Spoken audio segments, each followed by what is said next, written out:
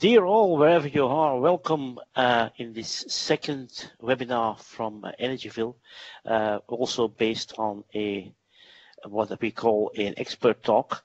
We will have two experts today, one being Tom Aernouts, who is going to talk first, and then Bart Vermang. And as a general thing, that you know, you are muted by the organizers. If it is not the case, maybe please ask you not to interrupt the speaker and mute your microphones.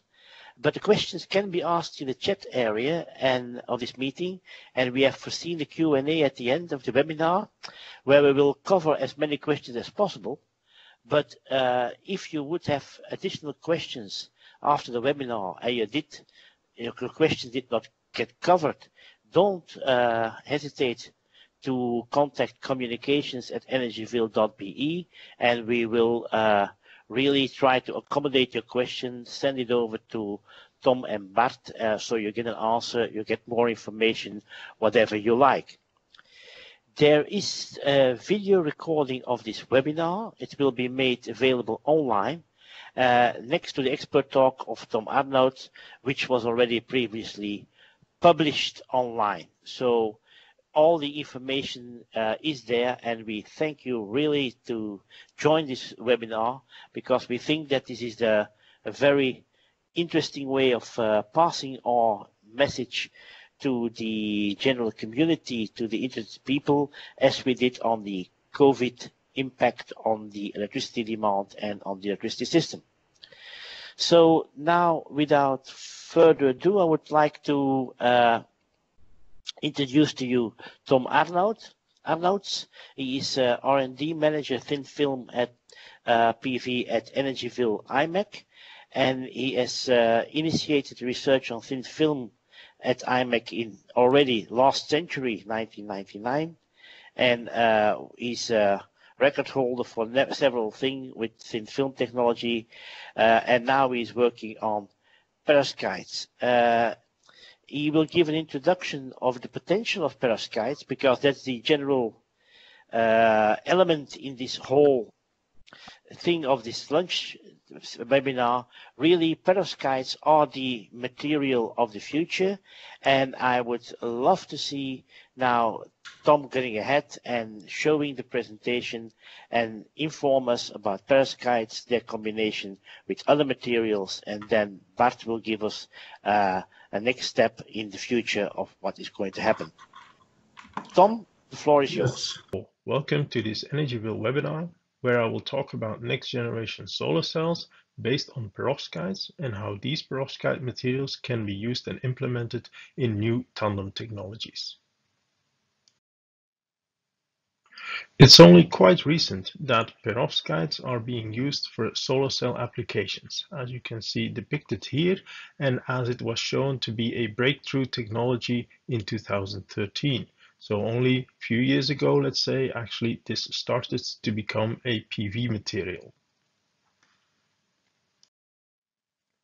In these few years only, actually, this material has made a very rapid improvement, though, on the performance and efficiency in solar cells, as you can see in this graph. This is an NREL chart which is being kept for several years already, showing the best reported efficiencies of very different types of solar cell technologies. And when we zoom in this part, that's where also the perovskite are coming up. And this curve indicates that since what I mentioned, around 2013, first results showed up of full perovskite solar cell devices, and only in a few years' time, it really increased up to more than 25% of efficiency nowadays. This is, however, to be noted that this is only on small area cells, and that is with a specific architecture for these solar cells. Nevertheless, it is shown that this is really a very promising material system to be used for solar cell applications. Not only on the rapid increase of efficiency this technology is rather remarkable, but also on other aspects. And for example, when looking at the cost of the electricity generated by these solar cells, given that the module efficiency is sufficiently high, but even from 12% on, and the lifetime of the modules is also sufficiently high, but even there, 15 years would already be sufficient to have an electricity cost of only a few cents per kilowatt hour. In addition, the energy that you have to put in to make these devices and these solar cells is rather easily paid back by the generated electricity by these solar cells themselves. In just a few months or weeks time even, it can be really generate already the energy back for the energy that has been put into it. So that's also a remarkable situation compared to other PV technologies. These promising perspectives have, of course, initiated also some ideas to commercialize this technology. And here is just one example of a European startup. In 2014, Sol Technologies started to work on a specific technology, inkjet printing, to make perovskite solar cells and modules on flexible foils. And they envisage that a lot of different applications can be demonstrated and worked out with this perovskite solar cell technology, and actually that it could be implemented almost everywhere. They have built further on their technology and have already a production capacity of 40,000 square meters and are currently ramping that up with new investments and new setting up of equipment to go even to a capacity of 200 square meters. This is just one example. Worldwide, there are many different examples also of startups, both in Europe, in US, in China also. So this technology is really trying to get onto the market. But is it ready really already to go to the market? That's what we will discuss also further on in next slides. To judge on this, I like to show, of course, which are some of the remaining challenges that are left to make sure that this technology is ready to go on the market. Let's first start to look at what are we talking actually about, because perovskites is a class of material which is very broad, and it refers to a class of certain crystalline materials that has the same crystal structure as calcium titanate. And this material actually was found and described by Perovsky already more than 150 years ago, when he found that in the Ural Mountains. But this is, of course, not the type of material that we talk about now for PV applications.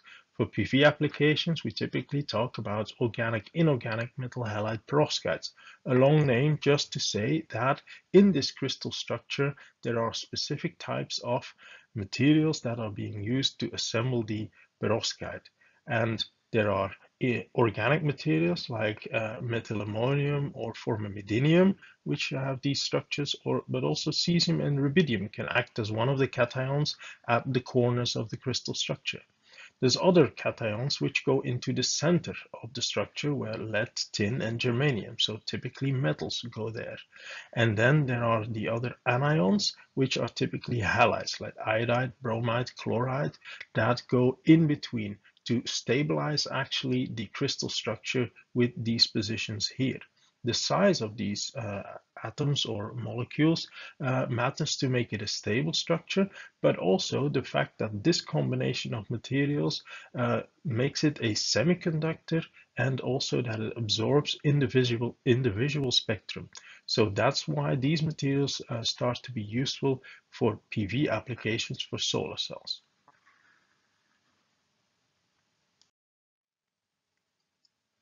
The next step is then how to make a nice smooth layer of perovskite material that can absorb the light and that then also can convert this light into electricity.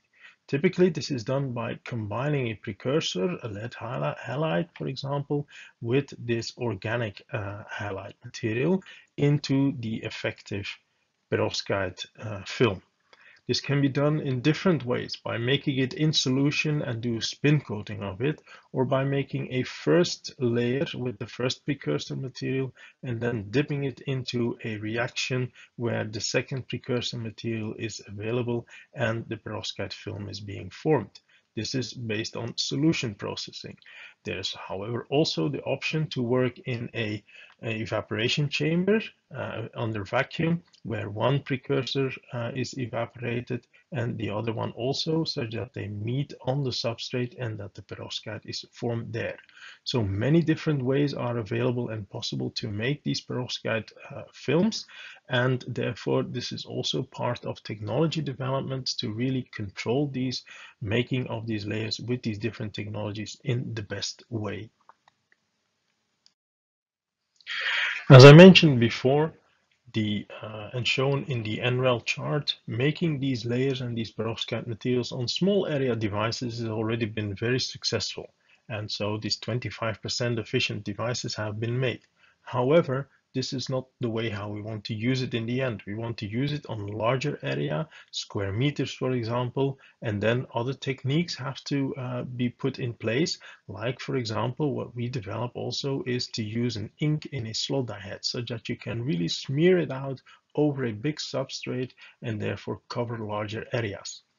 The other aspect is then that small area cells have to be converted into these larger area devices, but there you need to interconnect a single cell, which is depicted here on a glass substrate with some contact layers, the perovskite absorber, and some other contact layers, such that on one side you can extract the electrons and on the other side you can extract degenerated holes, that these small area cells have to be interconnected with each other on such a substrate into what we call a module, where multiple cells next to each other are connected with each other in this way, where the top electrode of one cell connects with the bottom electrode of the next cell.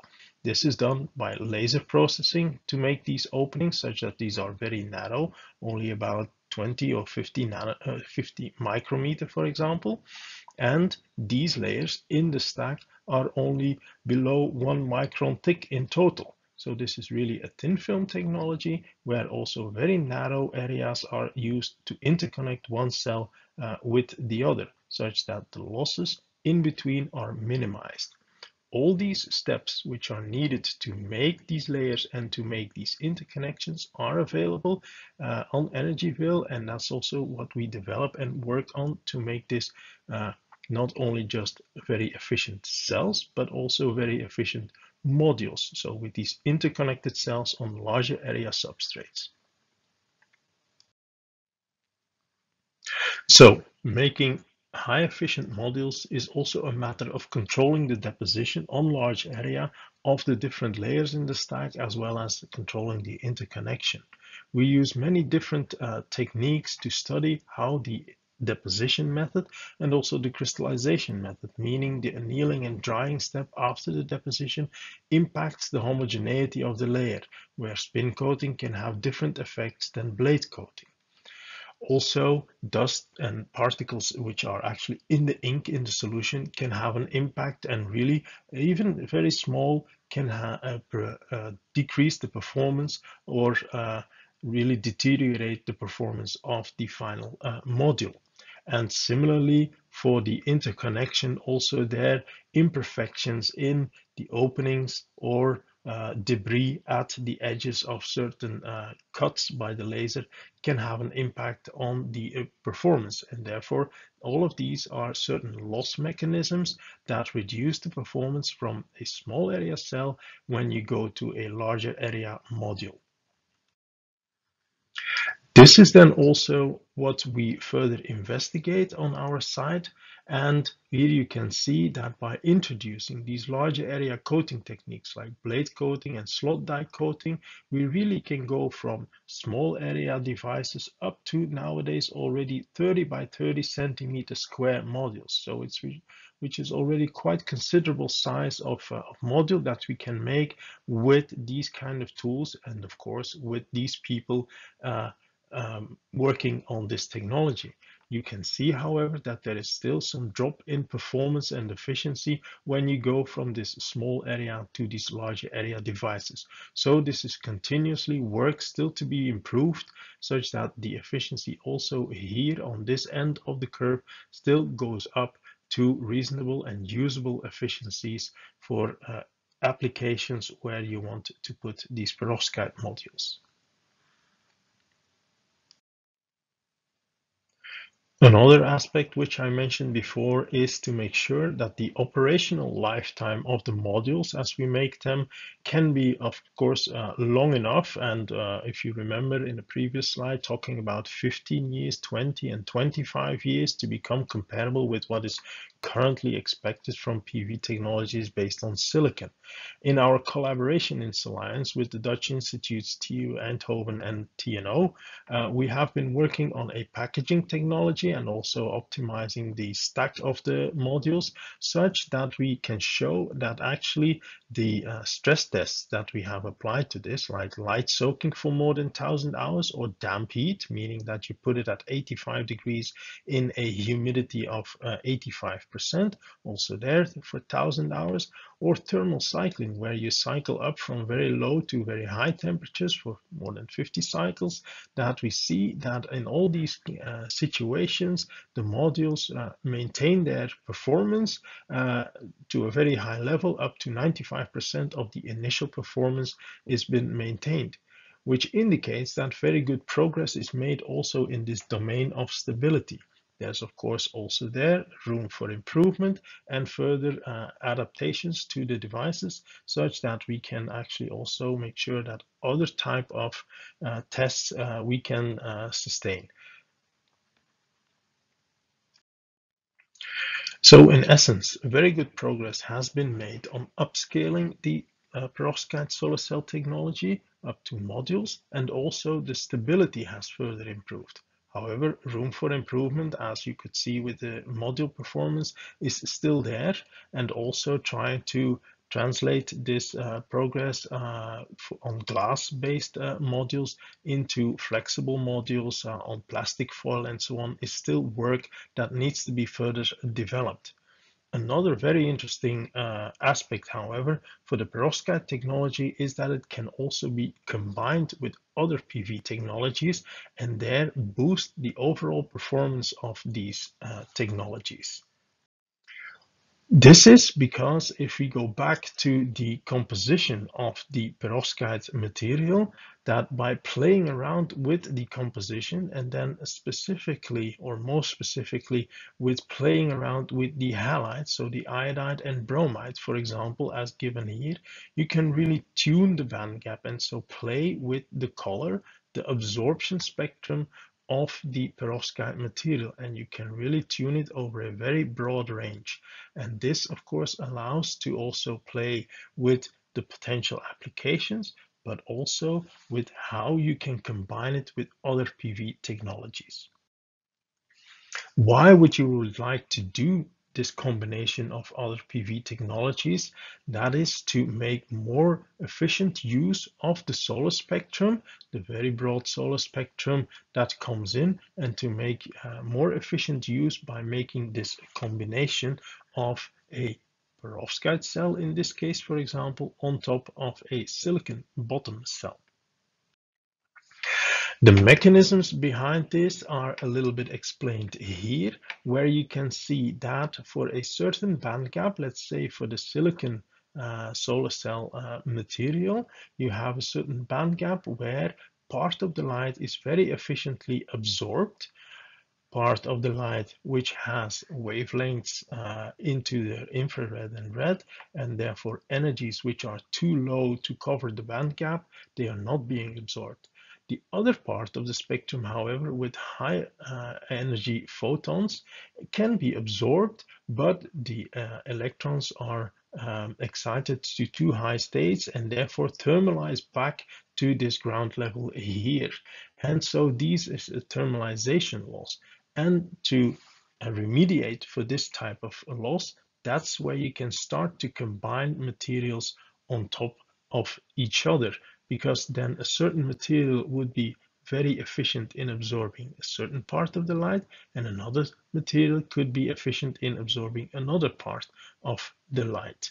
Therefore, a wide bandgap absorber on top of, in this case for the silicon, can really help to minimize these type of thermalization losses. And that's where it becomes important or interesting to indeed make this tandem combination. From calculations, you could see that if you use a bottom cell here like silicon with a band gap around 1.1, and then you can use a top cell in this combination with band gaps of around 1.6, 1.7, 1.8, you can already have very high efficient devices and really crossing more than 40% of efficiency in theory, of course. And so this combination of these materials, therefore, could be very interesting, at least if you have a good material for the top cell. And that's where a low-cost wide bandgap material comes in, which the perovskite is. It's for the first time, actually, that also this combination, being low-cost and wide bandgap, can be found in one type of material. And that really gives perspective to the silicon solar cell technology, where many different technological improvements have made possible to continuously increase the performance of the silicon solar cells. But actually it is flattening off each time, and also here cost effectively making all these technological improvements has been a challenge. And now the next step, which also the silicon cell technology and manufacturers see, is to make indeed this combination with a tandem with perovskites in a tandem stack. There are different types of how you can stack a perovskite cell on top of such a silicon bottom cell. In this case, if we talk about silicon, there's other bottom cell materials that could be used, but here we focus on the silicon. And you can really mechanically stack the perovskite cell on top of this bottom cell. This means, however, that you need also a very transparent top cell with also the possibility to extract the current from that cell separately from the current of the bottom cell. So also here a transparent electrode needs to be put to make sure that sufficient light goes in, but also that it's conductive enough to collect the current here. This means that you could have some more parasitic absorption here in this electrode, and also that you have more exterior electronics needed to operate both devices separately. On the other hand, it's a benefit that you can independently fabricate and optimize the subcells, and you can also just mechanically quite easily stack them on top of each other. So there's pros and cons for this approach. We have been working on this approach already for some years, where we combine a small area perovskite cell on top of a silicon solar cell. In this case, it was an IBC, so a back contacted silicon solar cell of about 23%.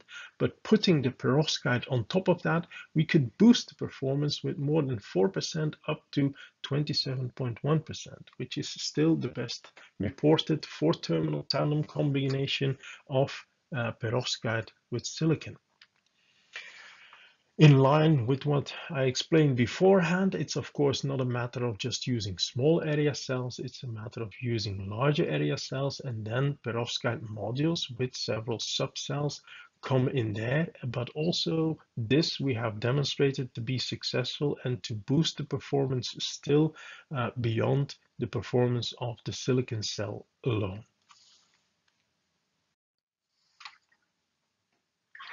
Another potential architecture for a tandem is to directly on top of the silicon cell, you process the perovskite cell.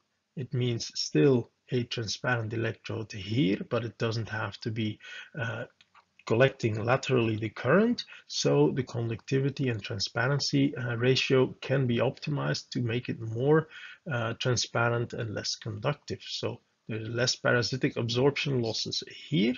Also, you only connect on two sides, on full top and the full bottom of this stack, so only less electronics are needed to collect the current. However, it is a serious connection that you make of these subcells, because actually you do not operate them separately, but they are connected with each other in series. And then it's important that the current is matched of the current generated in the bottom cell and in the top cell is matched with each other, because if one of them would generate a lower current than the other, then it's the lower current that determines the overall current collection that can be taken from this tandem. Also, in silicon cell technology, typically a highly textured front surface to optimize the capturing of the light into the silicon cell is being used.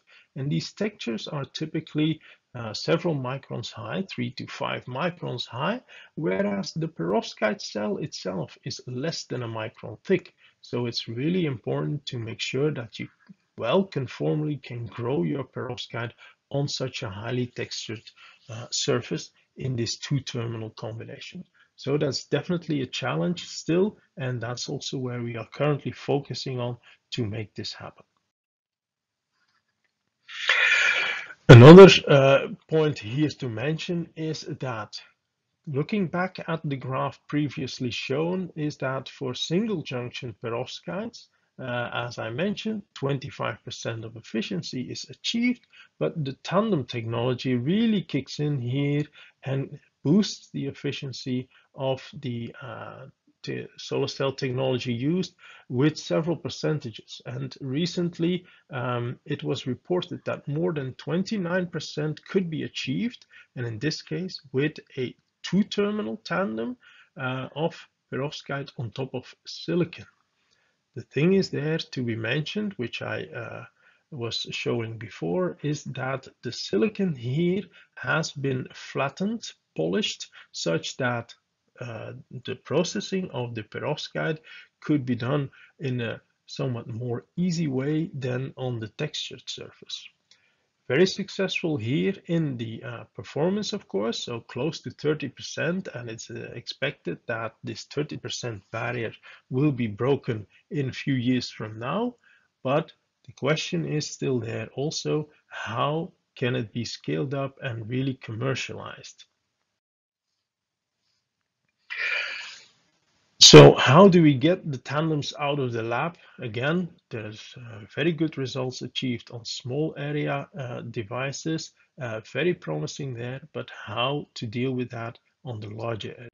And that's the challenge that we are trying to take in this technology.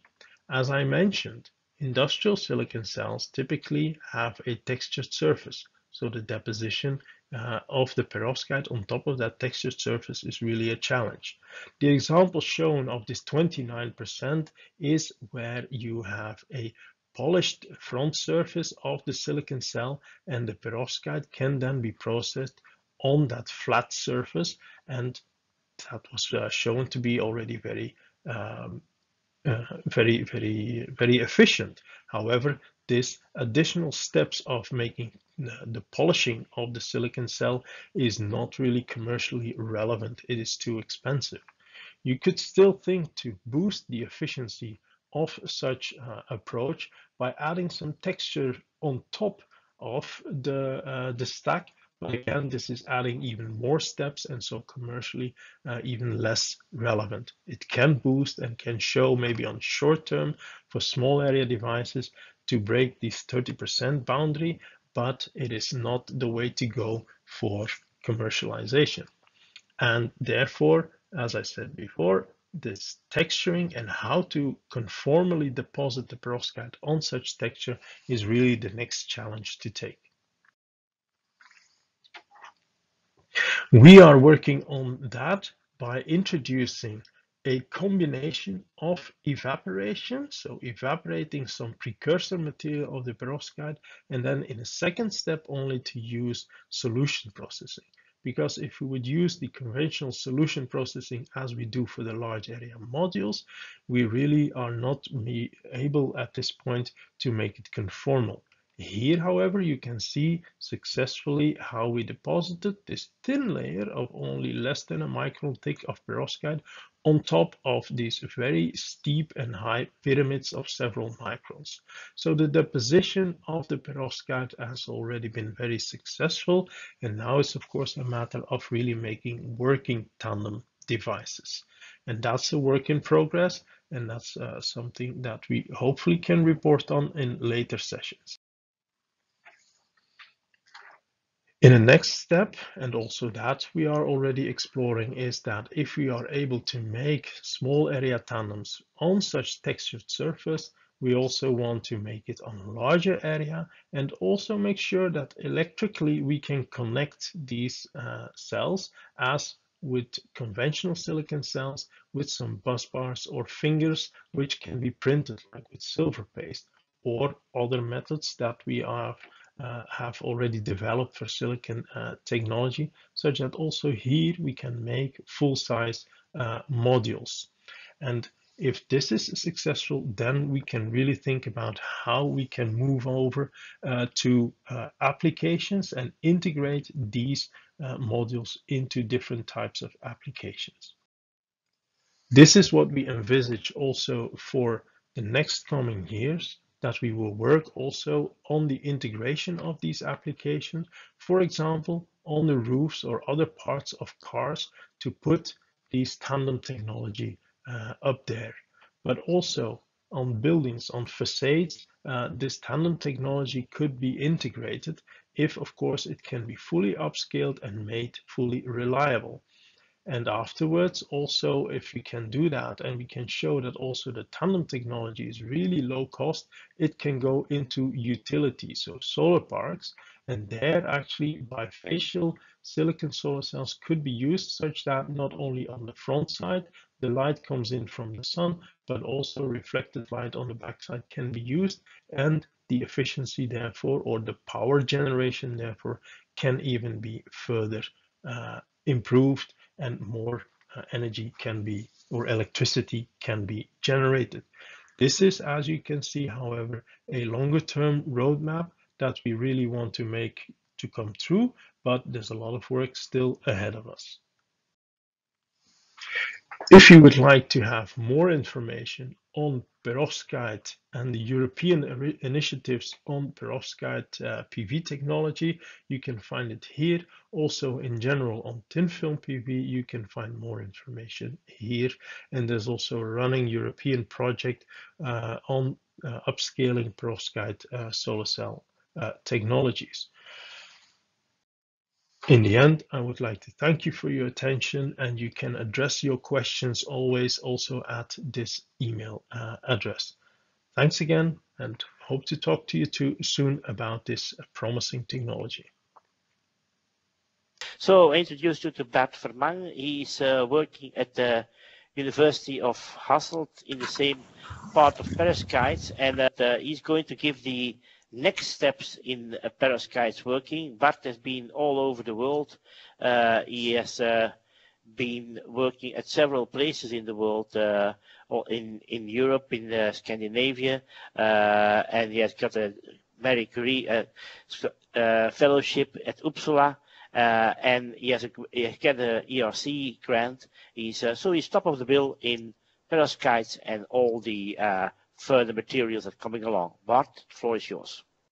So in the last presentation, Tom has been focusing on using perovskite on silicon in a tandem approach. In this presentation, I'm going to have a look if we can combine perovskite with another thin film PV material. And that will be chalcogenide, very clear from this title. My approach will be very straightforward. First, having a look at the market. In that market, is there a good match? And then combining that good match, chalcogenide with perovskite, where are we in tandem approaches? Such a full or all-thin film tandem PV product would, for example, be very beneficial for building integrated PV products, as you might imagine. Here you see the the annual production of PV, photovoltaics, starting in 2000 and then exponential growth to 2018. You see in blue a lot of silicon and in green some thin film PV. About 5% of the market is thin film PV. And in those 5%, we have three materials. Amorphous silicon on a decline, two chalcogenides, cotton telluride in light blue, and copper indium gallium diselenide in orange. It's on this CIGS we're going to focus, which is a material where European research institutes and some companies are focusing on. So there's quite some research in Europe, and it's on the incline, as you can see. Also for 2018 and 2019, those were very positive years for CIGS as well. End of 2019, beginning of 2020 was something different, as you might imagine. This year probably will not be that positive. That will not only be for this industry and this topic, that might be worldwide and for quite some industries. It's only 5% of the market, unfortunately. So there was last year the white paper initiative taken by several research institutes and companies from Europe. It was European-led. You can find the complete white paper initiative on this website, where all the advantages and pros of CIGS are communicated. And here you see a quick overview. Let's go through it. It's a thin film material, so that already has quite some advantages. It can achieve high efficiencies, as we will see on the next slide, but also energy yield and reliability are quite positive and comparable to silicon technologies, commercially available silicon technologies. Application-wise, several applications can be aimed at, because we can play, there's quite some flexibility. We can play with color, pattern, flexible substrates can be used, and so on. It can be low cost if at gigawatt scale.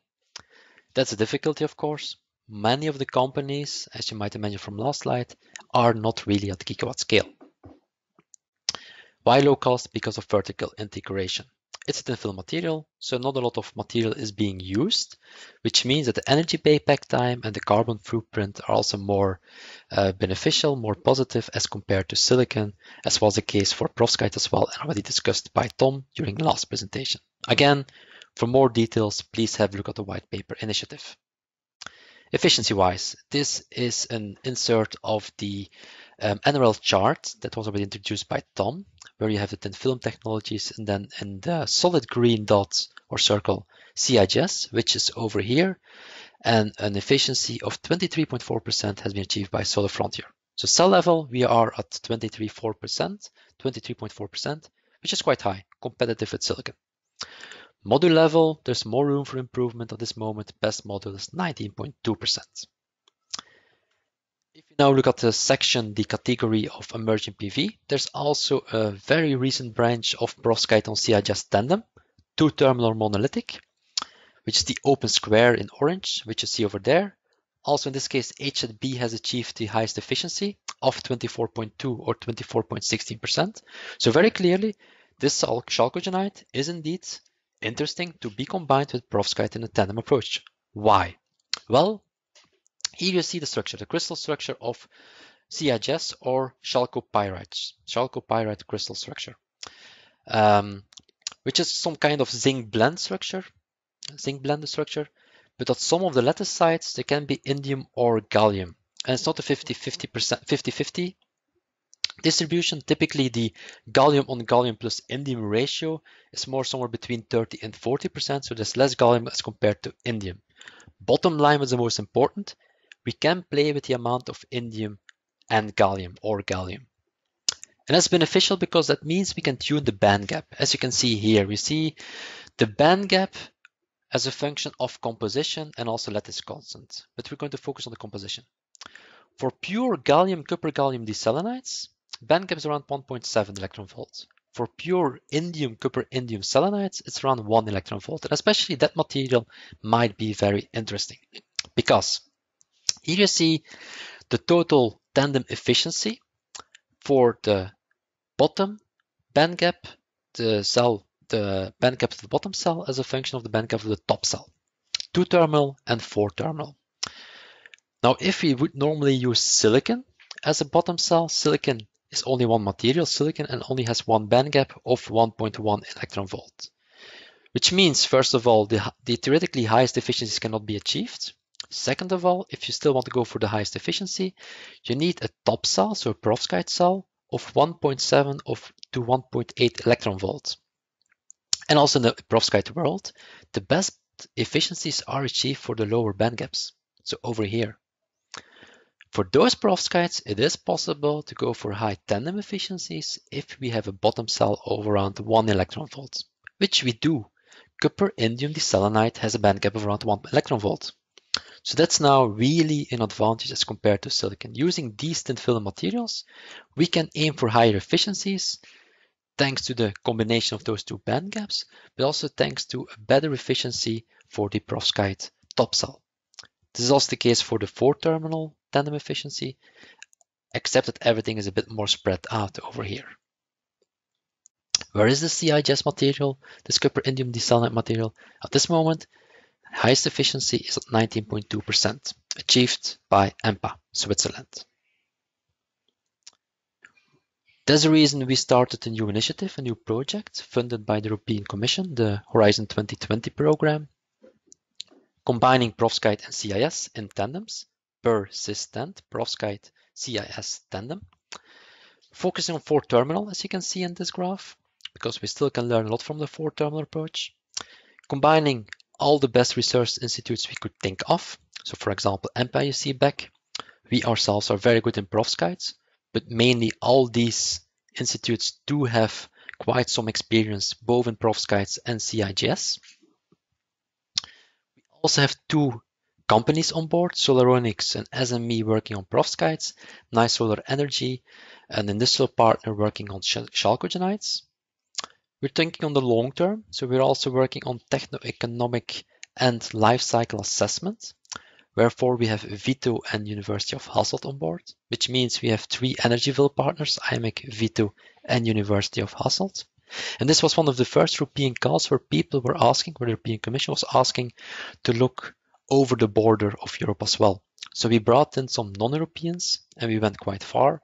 We went to Australia for ANU, the Australian National University, and we went to the States for NREL, who is, for example, generating the world record charts for solar cell efficiencies, as you know. This project is funded within the CAL, the RES1 CAL, aiming at next generation PV technologies.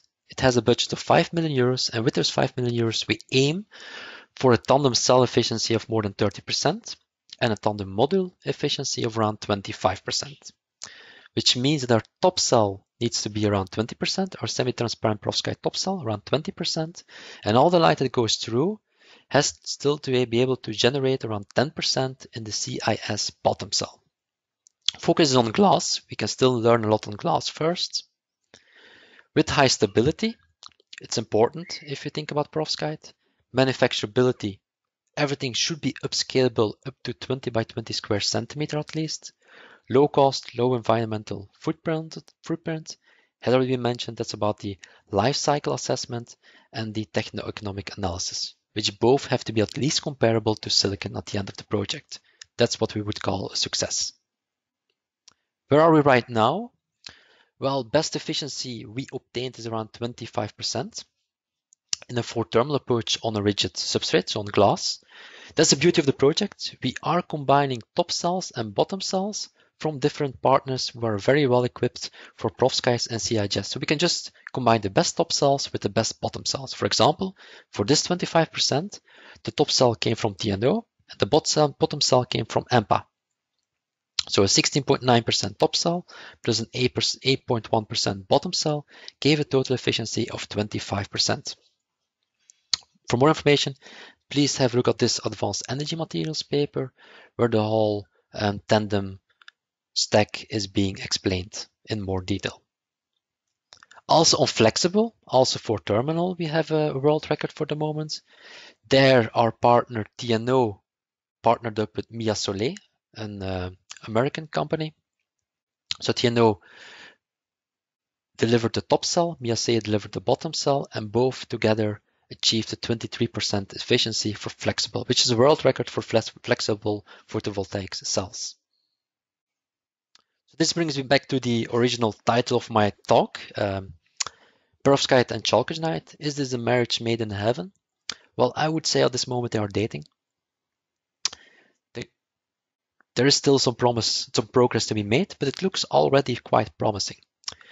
There is a better match with perovskite in terms of band gap. So this means we do not have to date with the same kind of perovskite as silicon is doing. That's a good thing, I would say.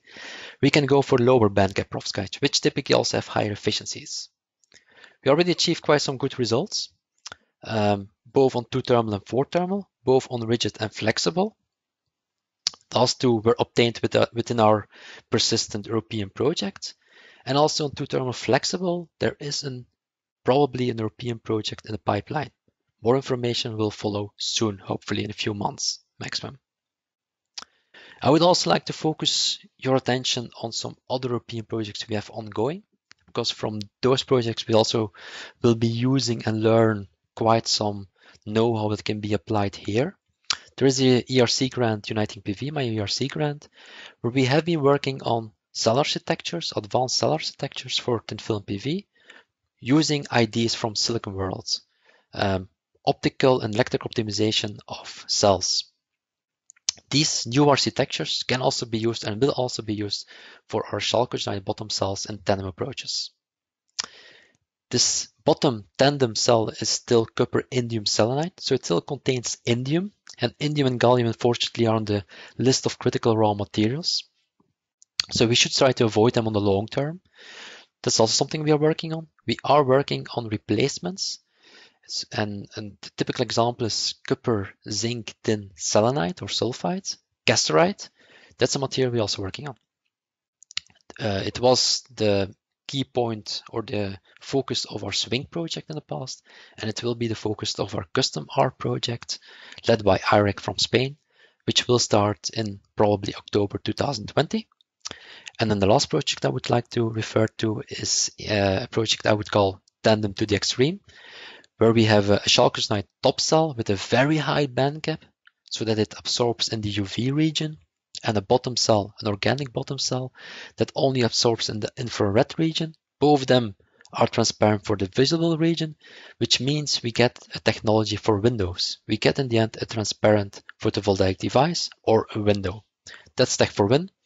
Started beginning of 2019 and is still running as well. Of course, I would like to acknowledge the European Union for all the money we get to be able to do research. And I would also like to focus your attention on the Progress in Photovoltaic Tandem Technology LinkedIn group. If you want to stay up to date about tandem technology development, then please send me a request to join this this LinkedIn group, and we will keep you up to date weekly. We are putting interesting information within this group. So the Progress in Photovoltaic Tandem Technology LinkedIn group. Thank you for your attention. And if you still have questions, you can contact us via info@energyville.be. Just drop us a line and we will answer your question as soon as possible. Thank you. Thank you, Bart. Very interesting. And yeah, it's as always, with two on a tandem, you move faster than with one on a bike. That's the old question, I guess.